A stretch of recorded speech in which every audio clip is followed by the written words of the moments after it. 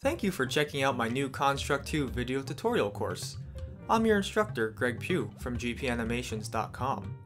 In this course, I'm going to show you step by step how to build your own fish feeding game without a single line of code.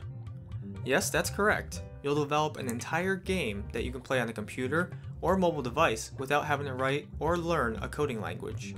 The game will center around your green fish, and using your mouse, trackpad, or finger on a touchscreen device, you'll navigate him around the ocean finding fish to eat. You'll have to avoid the larger brown puffer fish until your character grows large enough to eat him as well.